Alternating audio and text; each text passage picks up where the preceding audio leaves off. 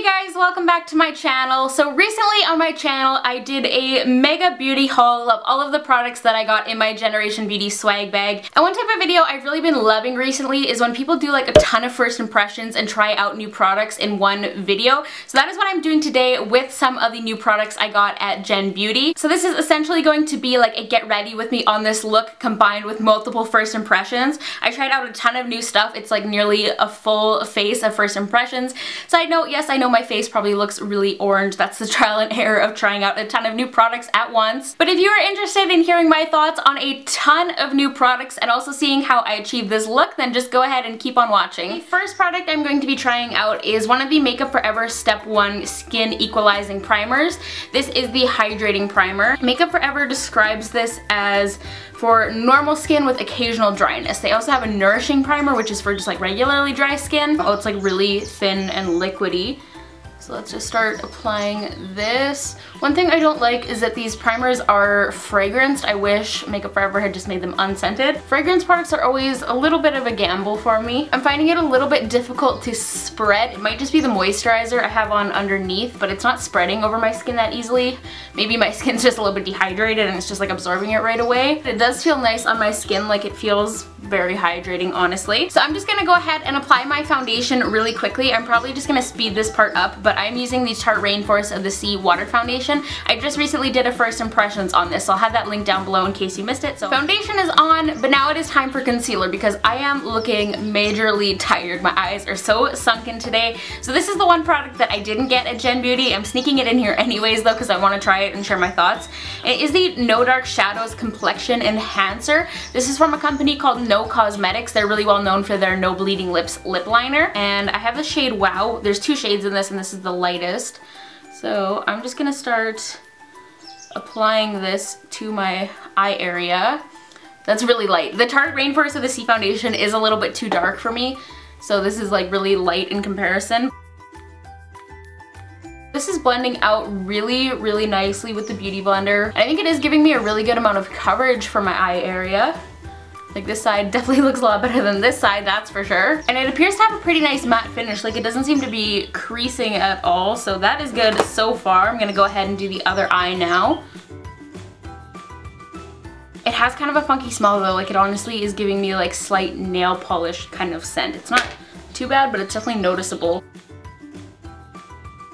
I don't know, I think it looks pretty good. I still feel like I look really tired. It's definitely a little bit pink, especially with this foundation, but I'm gonna go ahead and just kind of like highlight down the center of my face a little bit with it as well. It has been raining non-stop here for like a little over a week now. We've had like a couple sunny mornings, but it always gets rainy again in the evening and like it has just been pouring non-stop. And that's not the best situation for filming since I do use natural lighting. The lighting can look good if it's like a little bit overcast, but when it's like super gray and gloomy and just like completely pouring like it is right now, it's not always the best. I am looking into like a professional lighting setup at the moment, so hopefully I'll be getting like a ring light or something soon. This product may be a little bit cakey. Like I wouldn't say it's the most like flattering concealer ever. I did apply quite a bit of it, but that's just what I like to do with my concealers, so I'm kind of iffy on this one so far. It has a good amount of coverage, but I don't know if I'm really loving it. The next product I want to try, I'm actually seriously nervous about, and it is the Benefit Do the Hoola Liquid Bronzer.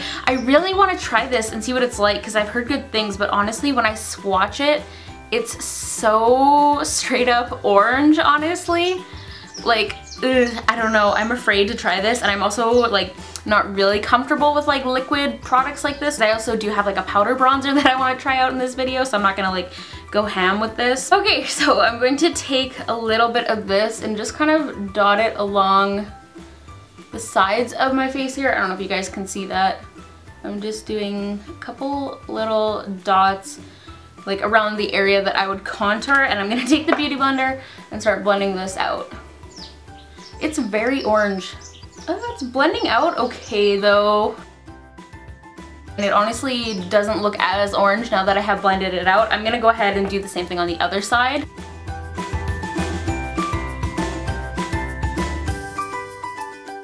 So it's actually not that scary. It was surprisingly easy to work with and it blended out really easily. It didn't stick to any spots or anything like that. This isn't actually that bad. So I think I'm actually gonna do a little bit more of it in the other usual bronzing areas like up around the side of my face here. I was honestly really scared to try this product and I am actually pleasantly surprised. Like, it honestly blends out so easily and effortlessly. I think it actually looks pretty good. It's just added like a little bit of color. But I'm gonna quit while I'm ahead and not go overboard with it because I don't want to ruin my makeup. So I'm going to set everything with powder really quick and do my brows. I'm just gonna do that off camera because it's all really self-explanatory and I don't want to make this video longer than it needs to be, so I'll be right back. So for my eyes, I'm going to keep things very simple because I am going to be trying out this Pure Double Ego colored liquid liner. So I'm just going to go in with my Tarte palette and just apply just some matte shadows in the crease to give my eyes a little bit of definition. So this is just going to be really simple. I'm just going to kind of do a really soft matte crease. This is pretty much all I do when I wear like colorful liquid liners. I just blend a couple quick shadows in the crease and then I let that colored liner be the focus of the look. I am also going to try out this new blending brush that I got from Luxie. It's quite a bit smaller than my Sigma E40 that I use for my transition shade. So this is what I'm going to use just to kind of build up the crease a little bit. This brush is quite nice. It does seem to pick up quite a lot of product for a synthetic brush. So I had to be a little bit careful and kind of like sweep off the excess on the back of my hand, but it blends really nicely for being synthetic. I didn't realize my camera had just stopped recording for a second, but I just went ahead and put a little bit of matte shadow on my lower lash line as well. I'm just gonna quickly clean this up a little bit.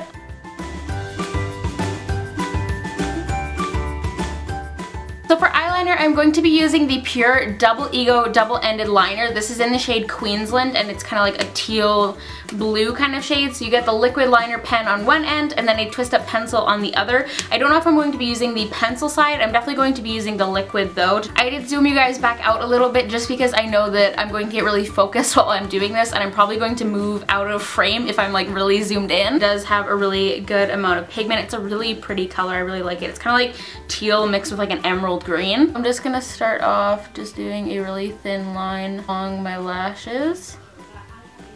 I have not worn liquid liner in so long, so this might turn out totally terrible.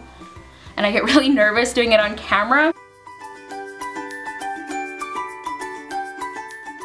The tip of this though is extremely nice and precise, like I'm able to get right in at the base of my lashes, which is what I love. I personally always prefer a brush tip though because I just find them a little bit more flexible and I find they're a little bit easier to just kind of curve to your lid and they go on a little bit easier in my opinion, but this is actually pretty easy to use. I'm gonna do like the tiniest little baby wing.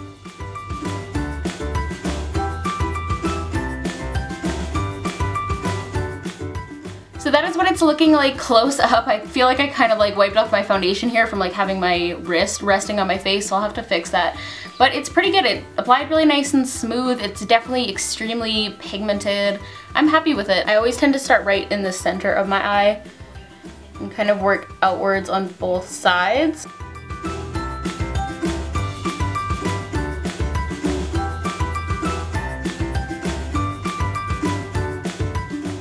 So that is what the finished liner is looking like. I feel like it's a little bit darker on this side for some reason. Maybe the tip just like wasn't getting as much product on this eye, but I really like this. It's something quite different from the other like turquoise and teal liners that I have. It's quite a unique color, I think. And it turned out pretty good. My wings aren't totally even, but whatever. I feel like this is really fun for the summer. And it's kind of cool that it's dark. It's not like a really obvious in-your-face kind of color. It's a little bit more understated. I'm just going to try the liquid for today. I was thinking about doing the pencil on the lower lash line, but I'm really liking the more clean lower lash line with this, so I'm just going to leave it. So I'm gonna hop back to face. I'm gonna do some bronzer, and you guys, I'm so sad. I'm trying out the Physicians Formula Super BB Insta Ready Bronzer. Yesterday when I was grabbing my products that I was going to try, I dropped this and it shattered and I haven't even used it. It's not too terrible, like I can definitely like press it and fix it for sure. Products are never as nice once you like have to press them and fix them, so. But like I said, this whole new line from Physicians Formula is #InstaReady, so it's basically meant to be really like photogenic and photo-friendly products, so it's meant to like blur and smooth and just look all around flawless. And with this bronzer, I am going to try this Royal & Langnickel powder brush from their Moda line. This is their new like affordable brush brush line. I've heard they are supposed to be available at Walmart, so it's basically like really good quality brushes for affordable prices, which is awesome. This reminds me a lot of the Real Techniques brush that I use for bronzer, but this is so soft for being synthetic, like it feels like a natural hair brush. So I'm going to ever so delicately tap that into my sad broken bronzer and just kind of start bronzing up the edges of my face. It is a little bit small for bronzer, but I also feel like it's small for powder as well. I feel like this is going to take quite a while to bronze up my face. It might not have been the best choice. This might actually be really nice for blush too. Like I feel like this is a good size for like my cheeks. So while this brush feels like absolutely amazing and luxurious, I am thinking it's too small for bronzer. So I'm just gonna go grab something a little bit bigger just for the sake of saving time. So this is the Real Techniques brush that I was mentioning. As you can kind of see, they're fairly similar. This one's just quite a bit bigger and it is a little bit fluffier as well, but I have had this for a little while, so it's probably spread out a little bit more. So the bronzer is definitely more subtle. It was very smooth and easy to blend though. I also really want to try out this flat contour brush from Luxie, so I think I'm going to do some really light contouring with this bronzer. I wanted this to be a more summery makeup look, so I'm not going to do like a heavy contour or anything. One thing that I will say, I do wash all my brushes before I start using them, and I washed this and this took forever to dry because it's so insanely dense and the hairs are so short, and I feel like I did have some issues rinsing out the product and it feels very stiff, like the product I used to clean it with, I mean. So I'm just gonna pick up a little bit of bronzer and just see how I like this for contouring because I've never tried a brush this style. I do have the NARS Ita, but the bristles on those are quite a bit longer and like flimsier, they're not as dense. Looking at this bronzer in the pan, it does have like a very mild satiny finish, but I don't think it's really translating at all when I'm applying it, so that's why I decided to just go for it for contouring too. I definitely see the appeal in these brushes, like they're really good for getting like a really like chiseled kind of contour. I think it's definitely like similar results that I get with my NARS Ita. Just placing that on and then just kind of really gently blending that upwards. Okay, so it is blush time. I'm so excited for this because I'm going to be trying out the Pixie Beauty Book of Blush. I think I'm going to go for this kind of more peachy shade here just to kind of complement the blue tones in my liner. And I am trying out another new Luxie brush. This one's a little bit more straightforward, but it is the Dual Fiber Stippling Brush. I haven't swatched these at all, so I don't know how pigmented they are, so I'm just gonna kind of tap into there and start applying that to the apples of my cheeks. I think I need to dig my brush in a little bit more because that's not picking up a ton of color. Let me actually just swatch these and see how much pigment you get from them. That wasn't very much at all. Okay, these do seem like definitely more sheer blushes for sure, at least that shade. I'm gonna swatch a different one. I'm swatching more of like the bronze. That one has better pigment, but they're definitely more sheer blushes. Gonna change up the brush once again, and I'm gonna try the Royal and Langnickel one because like I said, I think this is a good size and shape for my cheeks.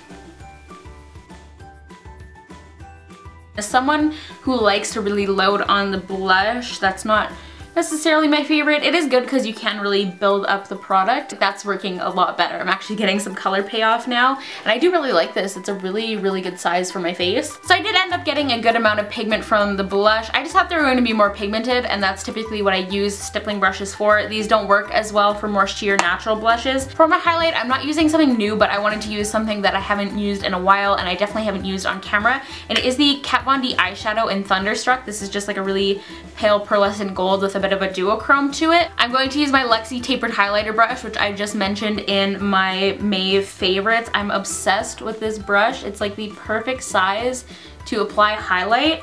And for those of you who don't know, I did recently become a Luxie affiliate, so I do have a discount code for you guys that is Sari20 if you guys want to try out these brushes as well. I'm a really big fan of them. I'm gonna bring a little bit in here,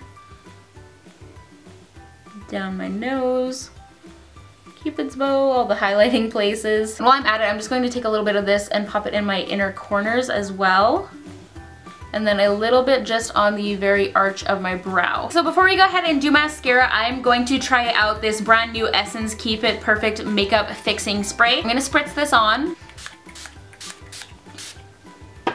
Whew, it definitely gave like a heavier spray, like it really kind of doused my face. It appears to have kind of like a mild, clean scent.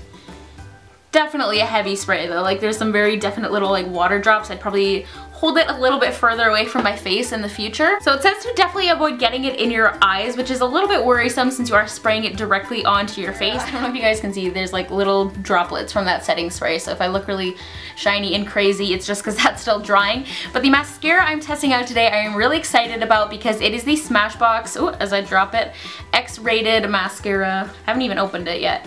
So that is what the wand looks like. It's a traditional like fiber wand. The little bristles seem to be fairly far spaced out though. So let's go ahead and curl the lashes. So I'm gonna go in with the mascara. One problem I do tend to have typically with wands that have like further spaced out bristles is I find that it kind of groups all my lashes together in little sections and doesn't really fan them out the way I like to, which is someone who doesn't have very nice lashes to start. That's a big issue for me because it makes it look like I have like 2 lashes on each lid. It's definitely a more wet formula. It is giving me a good amount of length though. A little bit of volume, not so much though. I would definitely say more lengthening. I feel like it is quickly weighing down my lashes though because it is very wet. I feel like I look so orange in the viewfinder, so hopefully I don't actually look that orange when I upload the footage, but I don't know.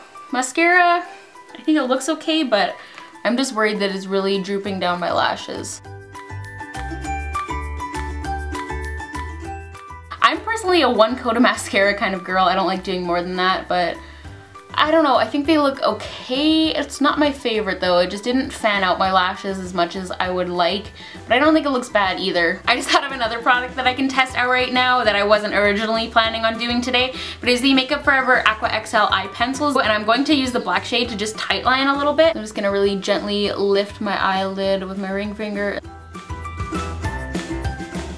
But that worked pretty well. It deposited a really good amount of color. That area of your eye is obviously very wet, so it's really good when you can get a good amount of product picking up on there. This is just something that I like to do when I wear colored liner like this because it adds more definition to the lashes and just really kind of defines your eye. So that's what that looks like. So we are finally onto lips. I'm going to try out these new NYX Pro Lip Cream palettes and my Royal & Langnickel lip brush. I think I'm going to mix a couple of these together. I always have not so high hopes for lip palettes, honestly, because I feel like they're not going to have that much pigmentation. So apologies, that probably just jumped randomly and you guys didn't see me applying this on my lips. I tried a few different options and I just wasn't liking them, so I just kind of settled on this. I'm still not like super in love with it with this look. I ended up using this shade here from the Nudes Pro Lip Cream palette, and I do like the color. I just don't know how I feel about it with this makeup. This makeup turned out a little bit funky in some places. This is just kind of like a muted brown kind of rose shade. This shade was really pigmented though and went on really nice, and these aren't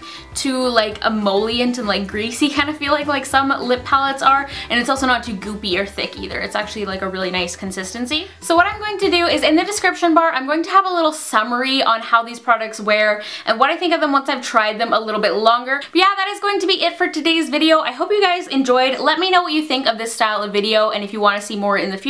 I was thinking about like picking up some new drugstore products and just doing one solely on products from the drugstore, so let me know if that's something you would be interested in seeing. Give this video a thumbs up if you enjoyed it, and don't forget to check me out on Twitter, Instagram, and Snapchat. I am at Sari Rihanna on all 3. Hit subscribe down below if you haven't already, of course, and I will talk to all of you guys in my next video. Bye guys!